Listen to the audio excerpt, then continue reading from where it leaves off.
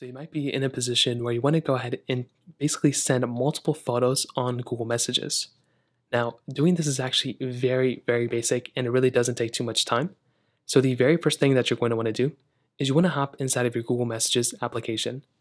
You'll then come into this, specific page, and what we're going to want to do here is we want to go ahead and click on our message just like this. Now, if we want to go ahead and send multiple different applications or multiple different, photos within this specific page, what we can do is we can go and open up our text prompt here. And what we're going to want to do is right next to that text prompt, there's a little plus button that shows like a camera and a photo. What we can do is we can tap on that specific icon. It will go ahead and bring up our camera option here, but it will also show us a lot of different photos and videos that we have inside of our phone. So what we can do is we can hold down on the specific photo right here, click on it, and that will allow us to go ahead and basically multi-select or choose multiple different photos to basically different situations. So that's basically all we have to do. So at this point, whenever I want to, I can go and choose all these photos. And then when I'm done, I can just go ahead and basically swipe up.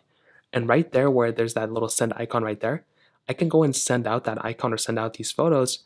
And that's pretty much all we're going to have to do. So now whenever you're ready, you can click send, and that's pretty much how to do it. Now you can also click this plus button here, and you can also get into your gallery or your Google Photos application, whatever you have, and it will basically bring you into the same exact page as well.